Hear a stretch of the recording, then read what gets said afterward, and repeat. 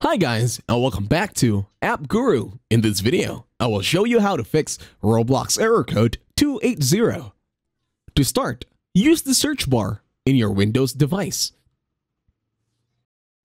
Then, search for Apps and Features. In here, you will see a search bar. Over at the search bar, you are going to search for Roblox. Just type in Roblox this time. Once you find Roblox, the next thing you need to do right now is to click on Roblox Player.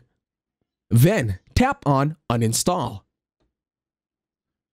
Do it the same way for Roblox Studio.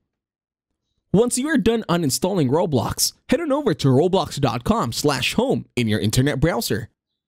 Then in here, you will see that you will be able to enter any servers over at Roblox.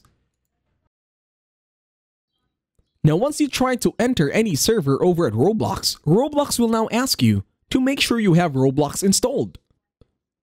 In here, click on Open Roblox. Now, once you open Roblox, you will see an option that says Download and Install Roblox. Just tap on it this time. In here, you will need to install and run Roblox. And that's it. Thank you very much for watching. Please leave a like, share, and subscribe to the channel.